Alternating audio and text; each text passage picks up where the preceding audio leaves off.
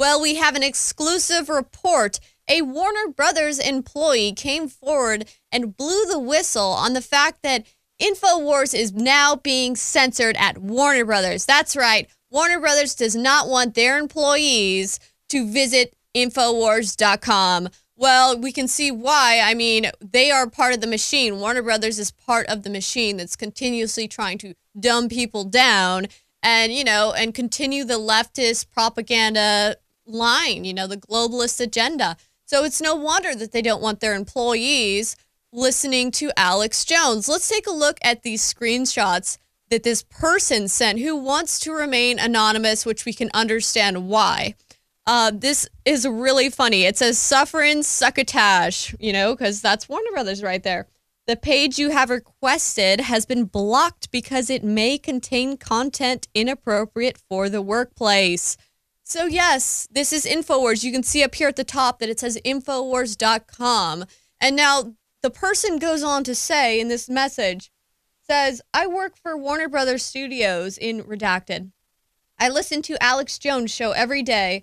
Today I came into work and found that Warner Brothers has blocked internet access to Infowars for Warner Brothers employees.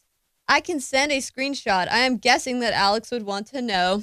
Well, yes, we do want to know. So anytime you guys experience something like this, send it to us. Let us know, because we want to put the word out that there is like a systematic creeping of censorship going on in this nation right now. And we've been seeing it with Facebook and social media, how there's like this slow creeping in of censoring people and trying to specifically target people like Infowars.